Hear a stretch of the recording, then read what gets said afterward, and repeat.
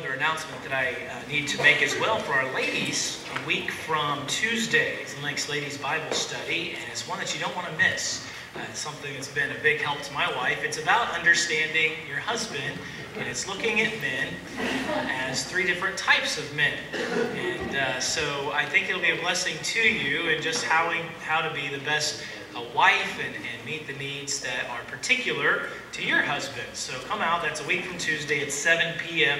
and be a part of that on April the 7th. Here again, this time of year, this week, we look at the Lord's death, His burial, and His resurrection. And this passage of Scripture was one that stood out to me in thinking about what Christ has done for us.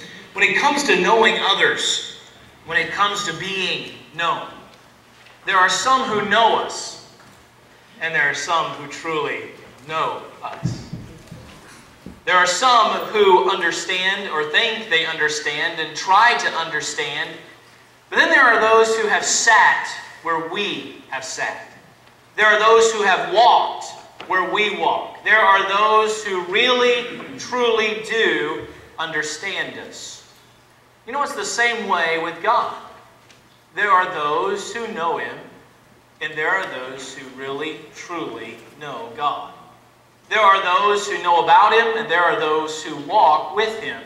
In Scripture, we find such a man in Abraham. We find in the book of James that he was called the friend of God. Someone who entered into such a deep relationship, someone who had an intimate working relationship with God. Abraham was brought to understand God in a way that very few humans have ever understood Him. And in the passage before us, the Lord brings Abraham, through His commandment to him, to understand something unfathomable.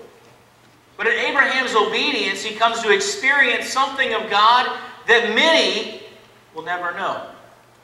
The Lord has inspired this passage of Scripture for us, that we too might not only walk where Abraham walked and understand what Abraham went through, but this passage also opens the door to our understanding what the Lord went through that day that Jesus was offered on the cross.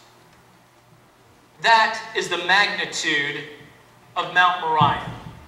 And that is what I would like to draw our attention to this morning, that we might understand our God, that we might know and feel what He felt that day that Jesus Christ was offered so many years ago.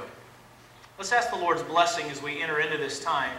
He move on our hearts today. Our Father, we come to You, the work that's impossible for me to do or any of us to do apart from Your divine enabling. So, Lord, we ask today that You would open our understanding. Lord, give us a heart that is willing to hear and to do all that You call us to do.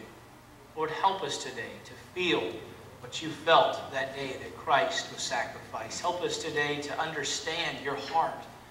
And Lord, to understand Your love for us and giving Christ for us. Oh Lord, we pray that You would do this for Your glory and by Your grace. In Jesus' name, amen.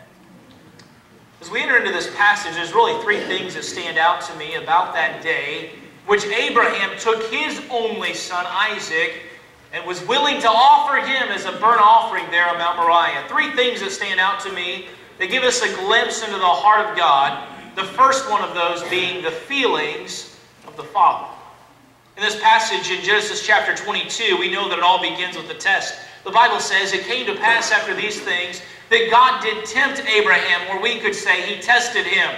"And He said unto him, Abraham, and he said, Behold, here I am." When it comes to people's understanding about God today, most view God as someone who just is a benevolent figure whose main concern is to make us feel good about ourselves. I was reading one commentator this week who said most people view God as they would the activities coordinator on a cruise ship.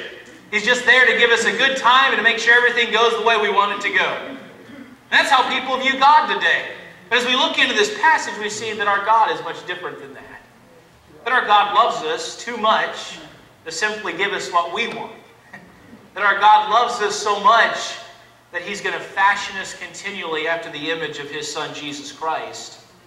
We find His tests in life are there for our good. The tests of God strengthen us, and give us an opportunity to display our faith. Notice the command that he gives to Abraham in verse number 2. He says, "Take now thy son." And notice again his emphasis, because this whole passage parallels what we find in the New Testament.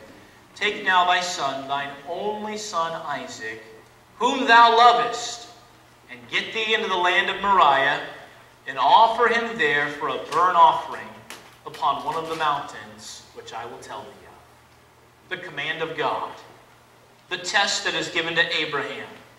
As I look into this passage, I began to really try to put myself in Abraham's shoes. What must it have been like that night that such a command was given to Abraham? What must have been the thoughts on his heart? What must have been the feelings? How long must that night have been? I can't imagine Abraham would have gotten even a moment of rest. What battles must have been fought in his heart? I imagine in tossing and turning, the command of God running over and over again through his ears, ringing in his ears. "Take thy son, Abraham. Take thy only son and give him a sacrifice for me."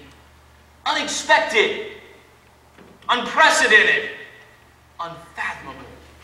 That God would ask Abraham not only to give his son, but that Abraham himself would carry out that very deed. Imagine Abraham's place that night. Did his mind not race back through the years thinking about his son and all that his son had come to be? I've stood before at the bedside of one of my loved ones as they're about to pass away. And I know in my heart that as I stand there and I know they're on the precipice of death, that's how I act. That's where my mind goes. To think about those times that we spent together, those moments that were so precious to me. Do you not imagine that Abraham would have done the same thing? That he would have looked back to that first day when he held that baby boy in his arms. That night as he laid there, to think of the joy and the excitement. Remember how deeply he longed for that son, and when he finally came, such thrill in his heart. Look back and think of a little chubby boy romping through the family camp, calling out his name.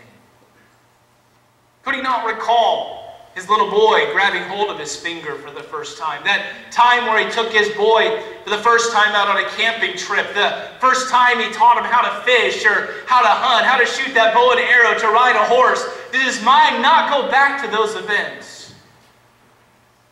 Isaac had been the one he longed for and waited for. The Bible tells us 100 years.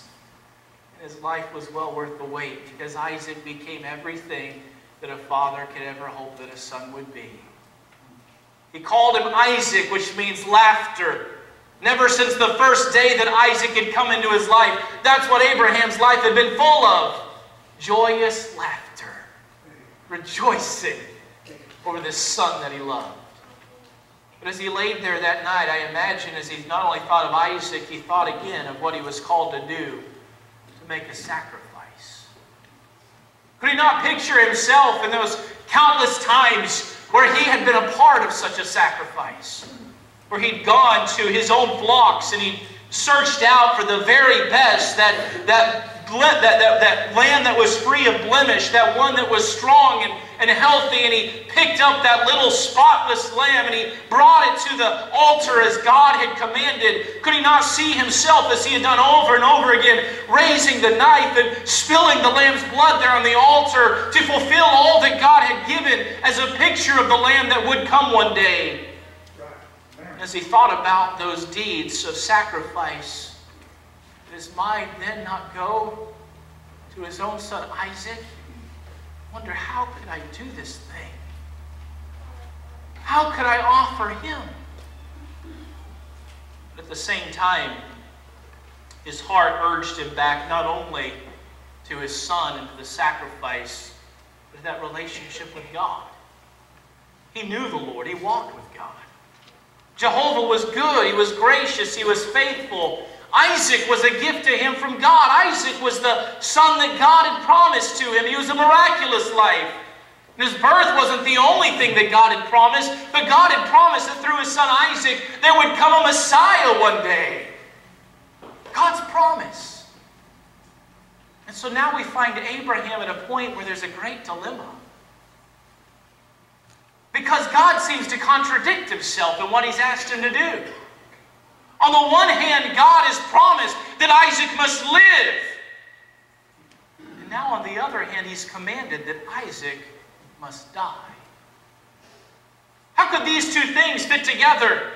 How is it that God could promise to do something so cruel, and yet he knew God to be so gracious? How could God ask him to do something so cold and be so distant to his son, and at the same time he knew that God himself had always been a very present help in trouble? He began to realize that if this loving, gracious God whom he walked with asked him to do it, then there must be something beyond his understanding. There must be something that he did not know. And the question for Abraham that night must have become less about, can I do this thing, but more about, can I trust God? We discover in Hebrews chapter number 11 of our Bibles what the Bible tells us Abraham believed that God would do. He knew what God had commanded to kill his son, but at the same time he knew what God had promised, that his son would live and a Messiah would come through his son. Abraham believed that he would sacrifice his son and that God would raise him from the dead. That night Abraham made a choice. In an act of incredible faith, the Bible tells us in verse number 3, here's the words that we find. Abraham rose up early in the morning and saddled his ass, and took 2 of his young men with him and Isaac his son, and clave the wood for the burnt offering, and rose up and went unto the place which God had told him of. He saddles that donkey. He employs 2 servants. He looks for the perfect kindling. Then I picture him early in the morning, even perhaps before the sun is up, walking into that tent where his son Isaac was resting. No doubt with a breaking heart, no doubt with a troubled countenance, he reaches down and touches his son. Wake up. There's something our God has asked us to do. Isaac at this point in his life was most likely a teenager or later in his life. Abraham here will call him a lad in verse number 5, but that word is actually used to describe also men who are of the age of going out to war. I think Abraham probably referred to him as a lad, just as my mom still refers to my little sister as her baby, though she's over 30 years old. But can you imagine Isaac there perhaps wiping the sleep from his eyes and asking, looking up at his father, trustingly, what is it that we're going to do, Dad? The Lord's called us to go to a land and make a sacrifice. Come, my son. We must be on our way. And so the journey began. The Bible tells us that they journeyed for 2 full days before the Lord revealed to Abraham what the place was and where he would sacrifice his son. I can't imagine, but that each step of that journey for Abraham must have been a heavy one. Those 2 days must have gone by so fast. With each passing step, with each passing moment, the killing place was only getting closer. I wonder, in those moments, in those days, was Abraham able to eat? What would your heart have been? Would Abraham be able to converse at all with the son, with his 2 servants? What was his relationship like in those days? What was Abraham's heart? Surely the servants and his son must have concluded that he was troubled about something. There was something about his mission that had a dark cloud hanging over it. As students of the New Testament today, we recognize all this occasion, this mission of Abraham, parallels that of God the Father and his only begotten Son, Jesus Christ. There are many pictures of Christ throughout the Old Testament, but you will never find a more intimate picture of the Father leading the Son to Calvary than what we find in these pages right before us today. Oftentimes we center our focus on the cross of Christ, and we think of the Lord Jesus, His willingness to go to the cross for us, an astounding love. But we rarely think of the Father. And at times we may even be tempted to view Him as cold and indifferent to the sufferings of His Son. I don't think anything could be further from the truth. No love that Abraham had for Isaac, no closeness of fellowship that they enjoyed could ever match the love and the fellowship that God the Father had shared with God the Son. Jesus declared, "I and the Father are one." And as Abraham called his son to rise up from the Father's house, to walk that rugged terrain all the way to the place of offering, so the Lord, our Father, asked His Son to come and walk the rugged roads of this life. Roads of rejection and poverty, all the way to Golgotha. For over 30 years they journeyed these roads together, knowing how it must end, knowing that when they reached the place, the Father would sacrifice the Son. The Bible tells us in verse number 4 that as they journeyed on the third day, Abraham lifted up his eyes and he saw the place afar off. He said unto the young men, "Abide here with the ass. I and the lad will go yonder and worship, and will come again to you." There came a time when Abraham and Isaac must leave those who had come with them and go the rest of the way alone. Nobody else could enter into those moments. Nobody else could be there. No one else would be able to understand. It was something that they alone had to endure. Likewise, as our Savior approached the place where He was offered that night, He said to His disciples, He said, "Sit ye here, while I go and pray yonder." There was only so far that His servants could go with Him. The Father and the Son must necessarily have walked the rest of the way alone. No one else could understand. No one else could enter into those sacred moments. It was a time for just the Father and the Son. And onward they walked together to the place of sacrifice. Notice verse number 6. Abraham took the wood of the burnt offering and he laid it upon Isaac his son. He took the fire in his hand and a knife, and they went both of them together. The picture is too obvious to miss. Just as Abraham laid the wood of the burnt offering on his son Isaac, so 2,000 years thereafter, though it was the Roman hands that put it there, it was God in His sovereignty which laid the wood of that old rugged cross on the back of His Son and led Him to the place. They came to a place, the Bible tells us, which God had told him of. And Abraham himself built the altar in which they would sacrifice his own son. He bound his son, the Bible tells us in verse number 9. He built the altar, he laid the wood in order, he bound his son and laid his son on the altar. Picture in your mind Abraham coming to that place. Stones scattered about, beginning that work of placing those stones one upon another. How deep was his agony? How many tears flowed down his cheeks? Imagine him breathing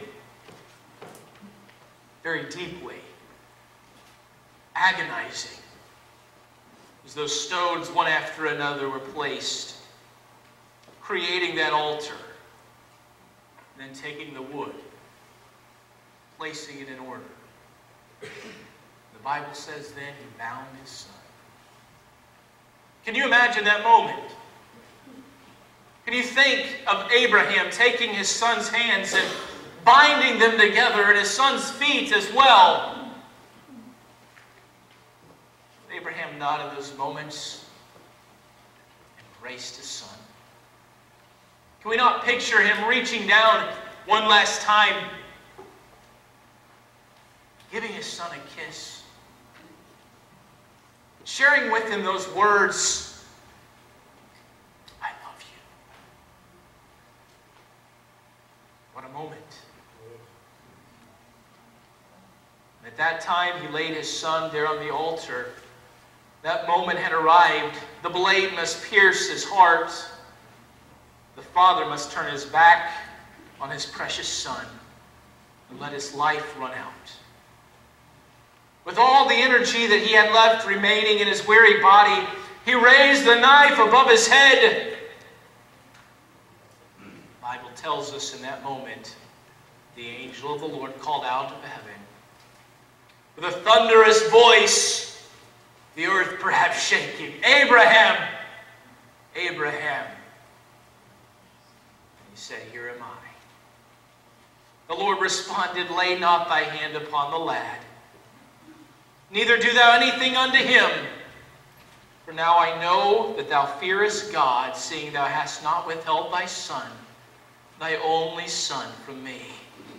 What relief must have swept across Abraham's soul. What excitement. How quickly did he loose his son from those binding cords. How long did he embrace him. What a moment. Then he looks up beyond his son, almost as though he's peering down through the centuries. He sees off in a thicket a ram caught by his horns. God had provided a substitute. As we look into this passage, just as Abraham had erected the altar, so our Heavenly Father, many years before this, had built Calvary's mountain. He was the one who put the stones in place. The very wood that Jesus Christ would be nailed to, the Father had caused to grow up from the ground, to spring forth from that seed in the dirt. The Lord had enabled man to cut this thing down. He created it. Those final moments before the Son would be offered, when he cried out, "Father, if it be possible, let this cup pass from me." How do you think the Father's heart must have ached? Abraham received a glimpse into that, as both you and I have in this passage before us today. And yet, even as his heart ached, even as the Father's heart broke for the Son, he led him still together to that place of offering, that place of sacrifice. As he had ordained before the foundation of the world, so his Son was bound to that tree, fastened in place by the merciless nails of the Romans. And there in that moment, as Abraham had raised his hands with that knife above his son, so God the Father raised his hand against his Son, his hand full of the wrath of God for all the sins of mankind throughout all of time, lifted up and raised over the heart of Christ. In that time, in that moment, for Isaac, there was found a substitute. But for Christ, there was no substitute. In fact, he was the substitute. That day, the Father turned away and dealt that punishing, that trembling, that piercing wrath for sin all upon his Son. And as the blood of the spotless Lamb of God soaked into the ground that day, did not all heaven weep? This, the Father's beloved Son, in whom he was well pleased, but he made him to be sin for us. Can we see the feelings of the Father? As we come to this passage, there's something more that the Lord points out to us again. And that's the submission of the Son. The Word of God tells us in verse number 7 that Isaac spake unto Abraham his father and said, "My father." And he said, "Here am I, my son." He said, "Behold the fire and the wood, but where's the lamb? Where's the lamb for a burnt offering? And Abraham said, my son, God will provide himself a lamb for a burnt offering. So they went both of them together. There's a phrase that is repeated twice in this passage. I do not want you to miss it this morning. It's the conclusion of verse number 6 as well as the conclusion of verse number 8. Look at the phrase. It's this simple. They went both of them together. All through the journey, no doubt the same question had permeated the mind of Isaac.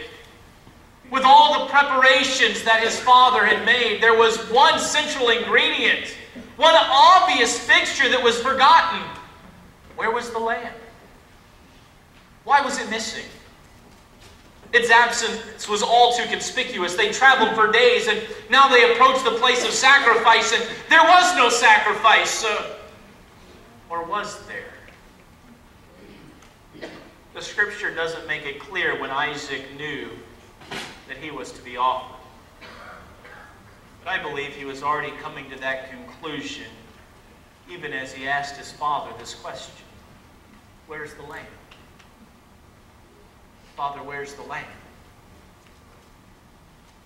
It would seem as his father made his reply, I believe that that is when Isaac was then assured he was the lamb. But as he looked full into the face of his father, he didn't see a man out of his mind. He didn't see a demeanor full of hate. As he looked into his father's eyes, he saw that mixture of emotion, that undying love, an unfathomable pain.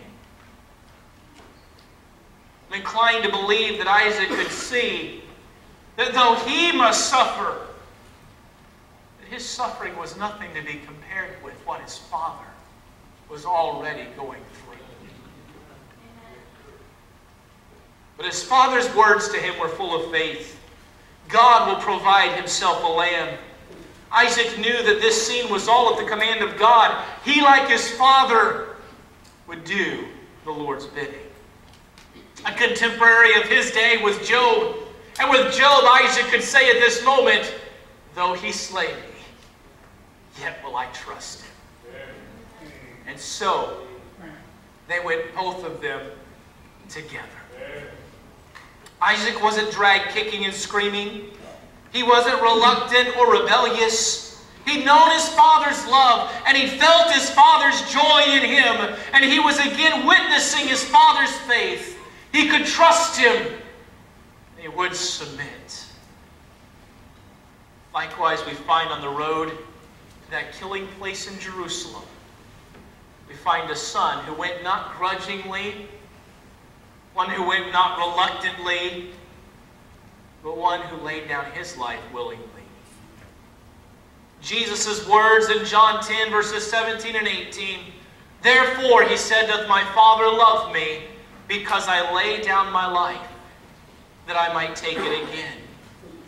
No man taketh it from me, but I lay it down of myself. I have power to lay it down, and I have power to take it again. This commandment have I received of my Father. Oh, how Abraham loved his son, how his heart rejoiced to have a son who would obey him and submit to him, even to such an extent as this. Likewise, the Heavenly Father cried for his son, who was willing to go to the cross. As Abraham put the stones of the altar in place, did not Isaac help him? Did he not help to erect that altar? Did he not help to put the wood in order? His father, 115, some think 130 years old in this incident. Isaac could have long time ago run away. But can you not see him just presenting his hands to be tied?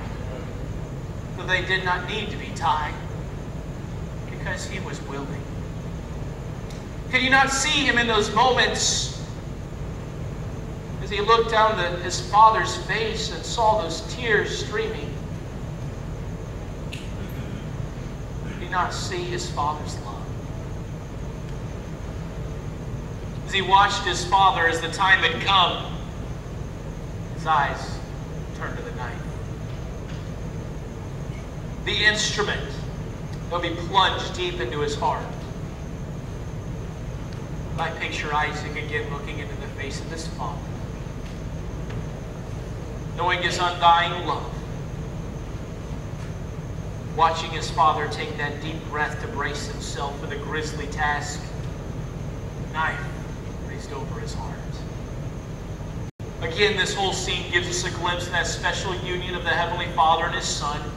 No man has seen the Father at any time save Jesus. As Jesus sweat those great drops of blood in the garden, preparing Himself for the sacrifice, He shared those moments with His Father. Think not that His Father was cold or indifferent. The Son was loved perfectly by the Father. And as much as Jesus suffered in becoming sin for us, the Father suffered, pouring out that cup of wrath.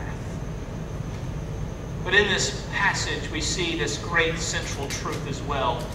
God's precious provision. Again, the Word of God tells us in Abraham's prophecy in verse number 8, "My son, God will provide Himself a lamb." Again, in verse number 13, Abraham lifted up his eyes and looked, and behold, behind him a ram caught in the thicket by his horns. And Abraham went and he took that ram, and he offered him up for a burnt offering in the stead of his son. As he readied that knife and all of his body reached heavenward so that he might plunge that knife into the heart of his son, the Lord stopped him. He testified to his incredible supreme love for God. His love for God, his faith in God were proven to be unsurpassed. But there was yet one more lesson for Abraham to learn. God would spare Isaac by the blood of a sacrifice, a substitute. Bless the Lord for divine intervention. The wrath of God is what I deserve. Just as Abraham brought that knife above Isaac, if it were not for the grace of God, destruction would be all that I would taste. But oh, what a roller coaster of emotions, from the depths of despair to the heights of joy. The Lord saying to Abraham, "Lay not thy hand upon thy lad, don't do anything unto him." The knife could be placed back in the sheath. The gloom was replaced by hope, fear by the thrill of life, uncertainty by comfort. How quickly did Abraham pull his son back up off the altar? How long did the two of them embrace? How many times did they jump up and down as they went around that altar praising God? I can't help but think that those two servants that were left behind down the mountain couldn't help but hear them. Hallelujah! Hallelujah! Praise God! But God wasn't done yet. They'd come to understand the heart of the Father and the Son. They still needed to learn the lesson of the substitute. Again, the Word of God tells us that Abraham saw that ram, and he brought it and offered it in the stead of his son, in place of his son. Imagine Abraham and Isaac coming to that ram. Imagine them looking upon it. Think perhaps of Isaac taking that ram into his arms. How would he feel about it? That ram so perfect, so strong in his stature, without blemish, completely pure. Imagine Abraham and Isaac just taking a moment, maybe stroking its wool, rejoicing that a substitute had been found that would give its life for them. Hope that one day God Himself would provide a spotless lamb that could take every sin away. I don't know what all must have gone through their minds. I don't know every thought that they must have had. But certainly this one thought must have been on Isaac's heart. The spotless lamb took my place. Down through the centuries from this experience at Mount Moriah, the Scripture takes us to the banks of the Jordan River. There the prophet of God, John the Baptist, preached baptism and repentance towards the Lord Jesus Christ, preparing His coming. There the Holy Spirit confirmed it in His heart as Jesus of Nazareth approached, as He called everyone's attention to Jesus. Behold, the Lamb of God, which takes away the sins of the world. For those still today who seek for a substitute, for one to take their place beneath the wrath of Almighty God, there is a Lamb whose blood can cleanse from every stain. There is a substitute. This provision of God, what He provides freely, it's an exclusive provision. There is nothing else that can satisfy the demands of a holy God against the sins of mankind. It's an exclusive provision. Jesus alone is the way to the Father. He Himself declared, "No man comes to the Father but by me." Think not that you can work your way to God. Think not that baptism will take you there. Think not that being a member of this church or any church can do it. There's one way. Jesus. The provision is exclusive. The provision is expensive. You aren't redeemed with corruptible things like silver and gold, the Bible says, but with precious blood. The blood of the only begotten Son of God. This provision is examining. Have you received it? Have you received what Christ has done? His blood is sufficient to take away the sins of the whole world. But too many count His sacrifice as nothing. Too many think that they can add to what He has done. Too many think that they're good enough. The Bible asks, how much sore punishment shall He be thought worthy when He gave and spared not His own Son for us? Why would we turn to anything else? Why would we not come and embrace the Lamb of God and cry out to Him in faith, "Be my substitute. Cleanse my sin. Grant me forgiveness. Bring me into your family. For God so loved the world that He gave His only begotten Son, that whosoever believeth in Him shall not perish, but have everlasting life." That's the testimony for today. God's love is not found in Him overlooking sin. No, His holiness forbids that. And His love is much deeper than that. His love is much broader than that. His love goes much further than that. His love would not overlook sin. His love would pay the price for sin Himself. That's the love of God. Today, sometimes people wonder, does God love me? Does He really care about me? Can He see what I'm going through today? Why do I have these struggles? Why is life full of so many valleys?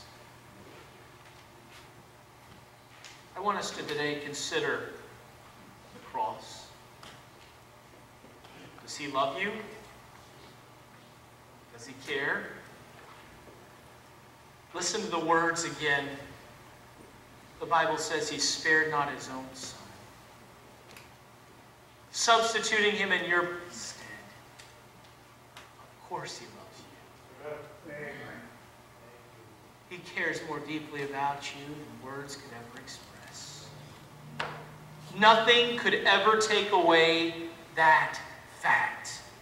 You are loved by God. Amen. It was settled at the cross. No matter what you endure, God loves you.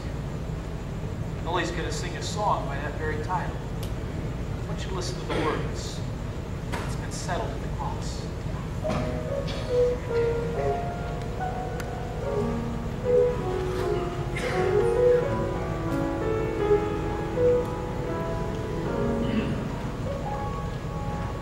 How I love to read the book you wrote for me. You love the world so much, you gave your son. Written there in crimson, you told me I'm forgiven. It is done. It is done.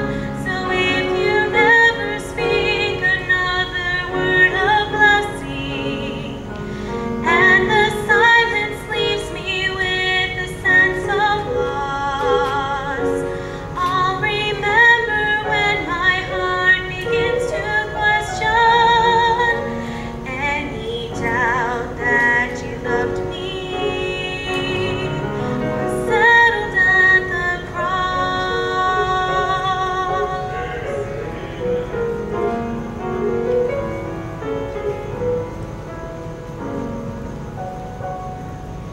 I would be the first to admit I don't deserve the kind of favor you have always shown. But you don't have to tell me, you proved how much you love me, and I know I'll still know. So if you never speak another word of blessing, and the silence leaves me with a sense of loss, I'll remember when my heart begins to question any doubt that you loved me was settled at the cross. Every word was mercy, every breath forgave, every drop of blood testifies of grace. If you never speak another word of blessing, and the silence leaves me with a sense of loss, I'll remember when my heart begins to question any doubt that you loved me was settled at the cross. Any doubt that you loved me was settled at the cross.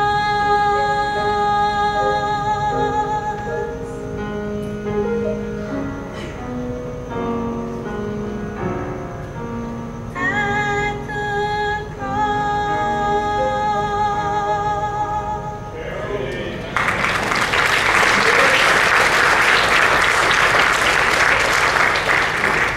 Abraham called the name of that place Jehovah Jireh, as it is said to this day, in the mount of the Lord it shall be seen.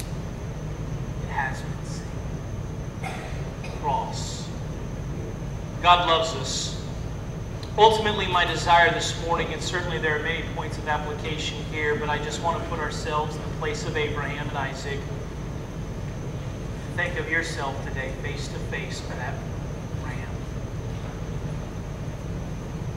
Today, have you embraced the Lamb of God? Have you accepted what He has done? Is Jesus your substitute? Has there been a time in your life where you received what He has done? Where in faith you cried out, Father, forgive me through Jesus. I trust Him. Has there been such a time? Have you embraced the Lamb of God? And for you today, if you know Jesus, you say, oh, there was a time like that in my life. Just want to draw our attention always back to the cross, considering what the Lord has done for us. Not just to meditate on these things, but how then shall we live? How then shall we serve? If he freely gave himself for us, enduring even the death of the cross, why is it that we hold back from him? Why is it that we sometimes question God's goodness? Never let yourself think for a moment that God's way is hard, that his will is harsh, that his commandments are grievous. As Jesus said, his yoke is easy and his burden is light. Embrace the Lamb of God, Christian. This Lamb of God that was slain for us. Hasten to do his will. Be like faithful Abraham and be ready to obey, though he asks of you those things most dear. I hope today you've come to get just a little glimpse into the heart of God. I challenge you this week to just revisit these thoughts and to know his love for you. Because for us to love him, it's only possible as we understand his love for us. Embrace the Lamb of God. Let's pray. Father, we come to you today. Lord, I don't know who is amongst us today who may not be saved. Lord, who has never had a time in their life where they have received what you have done. Father, I pray that today they would feel you're drawing them to yourself. Lord, even now, speak to their heart. Lord, grant a willingness to trust Christ fully. Lord, as your people today, the ones who have felt that love, who have known Jesus, Lord, help us to get back to the cross.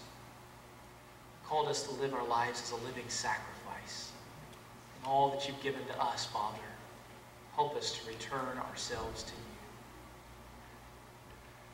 Father, I pray your blessing in this invitation.